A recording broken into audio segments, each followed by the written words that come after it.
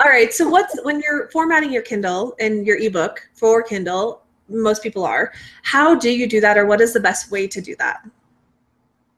Well, it's actually super easy. Amazon makes it super easy. You take a Word file, a simple Word file without any fancy stuff in it, out in any fancy formatting, and you just upload it to Amazon and they convert it for you. So that's super easy. There's actually no software you can download to do it. It's proprietary software that's owned by Amazon.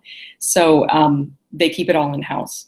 So that's the easiest thing to do. If you're not tech savvy or if you're having trouble formatting it, you can hire people to do that for you. I think they start around $50, which is pretty reasonable, especially if you're busy and just don't want to mess with it.